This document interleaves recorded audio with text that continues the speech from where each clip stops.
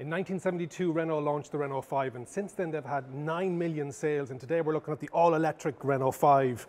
Lots has changed, and they don't want it to be a vintage hark back, but they do want to have a little nod to the original that was actually there.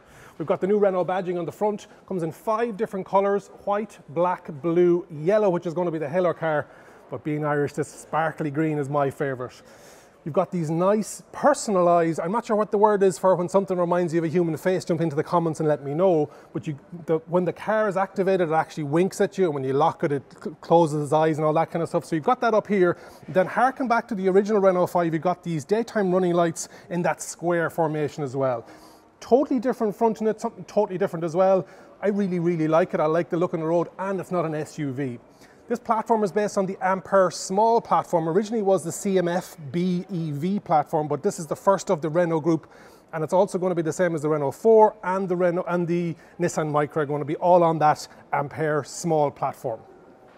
If you remember the old original Renault 5, there was a grille up on the bonnet, but now what we have is an indicator with 5 different sections that lights up as you walk towards the actual car to let you know, do you know what? I don't have time to look at the app, I don't have to look at the dashboard, it's going to tell you the state of the health on that battery. Gorgeous colour. Moving down along the side, comes in 3 different trims, and all trims are going to get 18-inch wheels. These are the Techno wheels. It's great that you've got that same size wheel across all different trims. That just shows you that the design is a top of mind for Renault. They want it to look right, because sometimes smaller wheels doesn't look great. Short overhangs front and rear. Length of the vehicle is 3.92 metres. It's 15 centimetres shorter than a Renault Clio on the outside. Wheelbase is 2.54, and it's only 4 centimetres shorter than a Clio on the inside. That just shows you by pushing those wheels out towards the end, you're getting a lot more space inside. It's a front wheel drive motor, and you're going to have 3 different options. You're going to have a 70 kilowatt, a 90 kilowatt, and a 110 kilowatt motor. Really lightweight motor, only 20 kgs. Charging is going to be on the front left-hand side. AC up to 11 kilowatt as standard, and then DC, depending on whether you go for the smaller or bigger battery, you're going to have 80 kilowatt on DC fast charging or 100 kilowatt on DC fast charging. The 2 battery sizes, one is going to be a 40 kilowatt, and that's going to give you a WLTP of 300 kilometers, and then you're going to have a 52 kilowatt, which is going to give you 400 kilometers WLTP. So we're starting to get more affordable, smaller EVs at a more affordable price for everybody. We don't want SUVs all the time.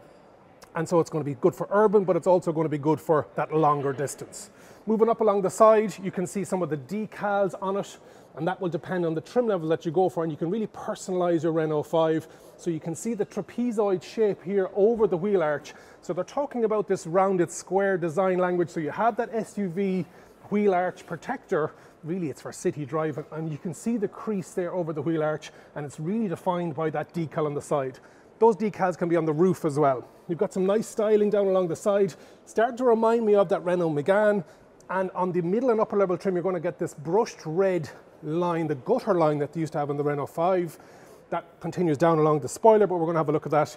You're going to have the option of that in red, or also that kind of a brushed gold that we would have seen in the Renault Megane. Large gloss black with an indicator built in and retractable on that wing mirror. Beautiful. Height-wise, it's 1.5 metres high. You've got the door handles. This car is very similar to the actual concept that we saw in 2021.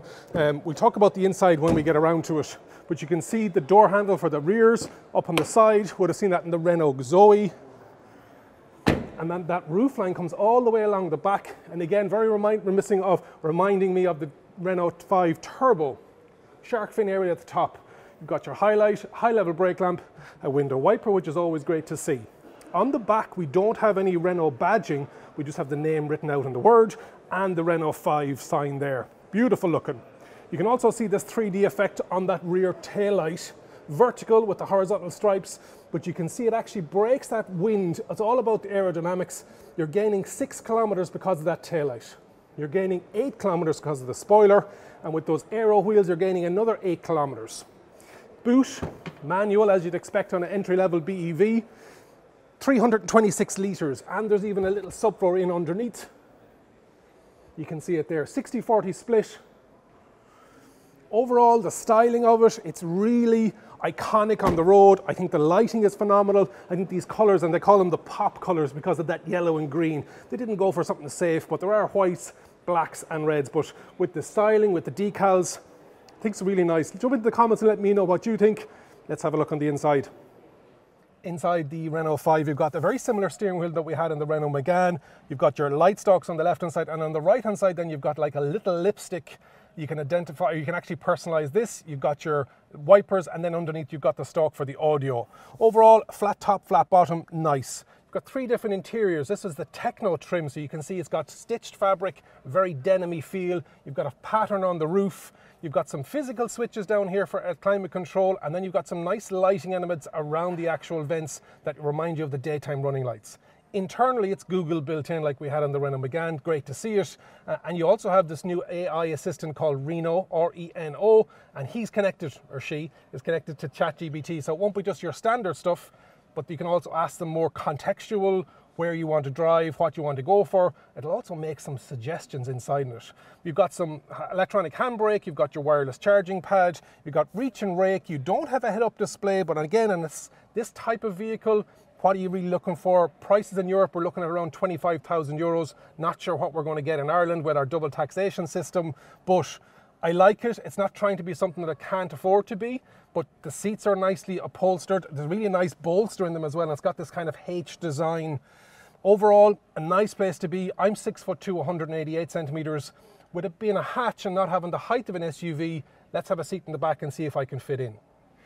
With an electric car, with it being an SUV, you definitely have that height advantage. So in the back here, I'm 6'2", 188 centimeters. My knees are just squeezing in. They say it's a 5-seater. For 4 of me, it would be enough. And the fact that the seat is lowered down, it's finding it difficult to get the seats in underneath. So it is a compact car, unfortunately. I could move that seat forward a small bit and I would get in, don't get me wrong. But in the back here, you've got 2 ISOFIX, you've got a completely flat floor, no USB, no venting. There's not a lot else going on in the back of the Renault 5. But overall, do you know what? It's a nice place to be. Let's have someone look at some of the accessories and some of the trim levels that you can get with the car. With the Renault 5, there are a couple of different trim levels internally and externally, so you can see with the colour you've got here, you can have that denim and the French flag built into it, and you've got some 3D printed with some squares going on.